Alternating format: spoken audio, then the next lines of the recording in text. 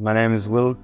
I came from Australia. My job, I am actually a hairdresser. I own a hair salon in Australia and I'm 37 years old. For sure. I think it was my early 20s.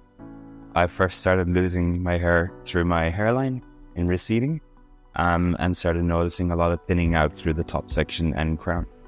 And that was over 10 years ago.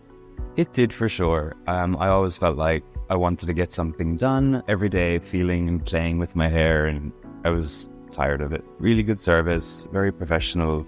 I actually came on a recommendation from someone else in Australia, so I felt comfortable from the start. And his result is fantastic. It's Transplant here as well. Yeah, it was good. I was happy with the design process. Everything looked natural. I think it was great. Yeah, I was comfortable. I didn't feel anything, which is good. I actually had a little nap, which is nice.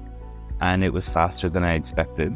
It all felt okay. Yeah. Personally, it was more affordable to come to Turkey, Istanbul, and have it done. Before I moved to Australia, I'm from Ireland. And also, when I lived in Ireland, Istanbul was always known as one of the top places for hair transplant surgery. Years of research, I always came across Hair of Istanbul. And when I had a personal recommendation, I was like, it's a no-brainer. I just thought it was the best option. Thank you so much. I really appreciate everything you've done, and I'm so excited to have some confidence back.